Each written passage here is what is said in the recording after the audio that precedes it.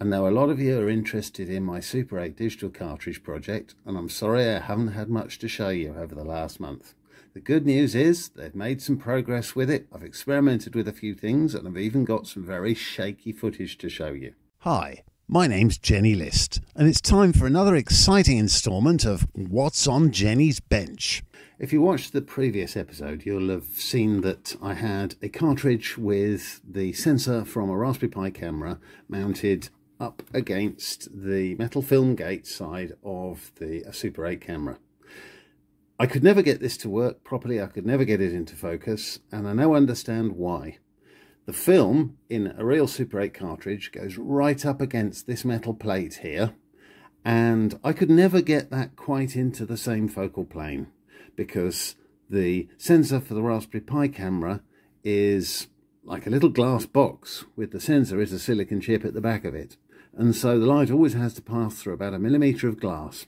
Now, to get the sensor into the focal plane, I would have to remove the metal half of the Super 8 film gate. Now, there are various other projects on YouTube that have done just that, and that's how they've made their ones work. My absolute line in the sand for this project is it's got to work with an unmodified Super 8 camera. It's one thing to take some near worthless broken Super 8 camera from a second-hand store and remove the film gate, but there are actually some very expensive Super 8 cameras owned by collectors and filmmakers out there who would not want to modify their cameras. So I have to come up with a way that doesn't involve trying to put a Raspberry Pi sensor in the focal plane of the camera.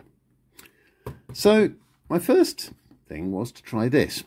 Was to take my cartridge and to stick a piece of tape, white tape across the front to simulate the real film. So this piece of tape would have sat in the focal plane exactly where the film would on a real cartridge.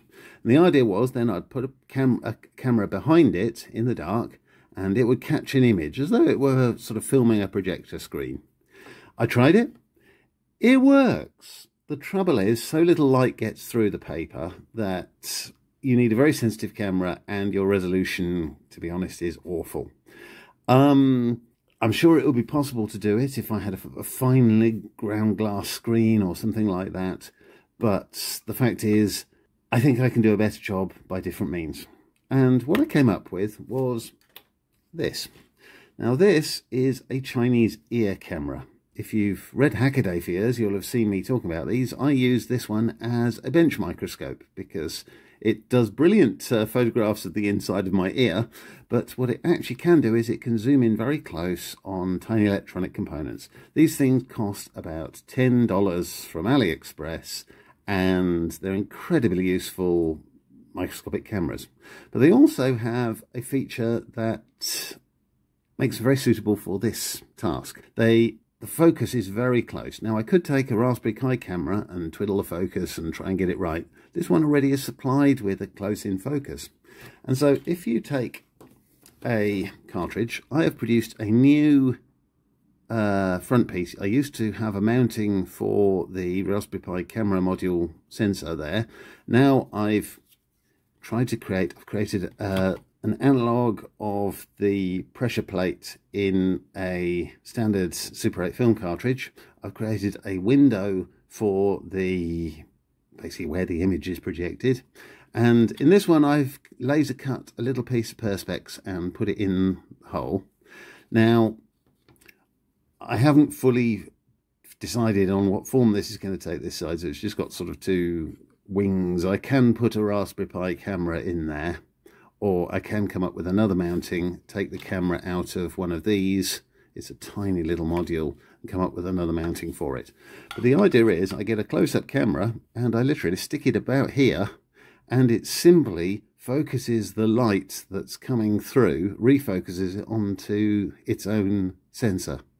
And it's a very rough and ready trial, but I did just that. I had the camera running, I pointed it at my same Tux plushie and Club Mata bottle, and I held the camera something like this, and I got an image. And It's obviously not a very good image because it's just me holding it, but you can see it focuses in very clearly on the tux, and I'm waving my hand and you can see it. So that's it. I think I've cracked it. I need a close-up camera mounted in the optical path, and I need to have it in the position where it focuses perfectly. I think I can do that. I'm going to try it from two starts. I am going to try taking one of the Pi cameras and focusing it in close, but I've got one of these, a high resolution one on order. This one is a 640 by 480. You get into the sort of $15 ballpark, and you're into 1024 by 768, which is nominally high definition. And I've got one of those on order, and I'm going to try it and see what happens. But for those of you who wanted a progress update on the Super 8 digital cartridge, here we are. The original approach didn't quite work, and I don't think it's going to work without modifying the camera. But I have a way forward, and I think I'm going to make a useful cartridge. I don't have a sponsor for my videos, but as before, I'd like to take this moment to talk about something else I'm involved with away from my career writing about tech. I am a board member of a small non-profit called Trans Rescue. We get trans people like me out of dodgy and dangerous places around the world. I'd like you to go to our website, read our blog and see what we're up to, and if you can, help us in our work. Thanks very much, and thank you for watching this video.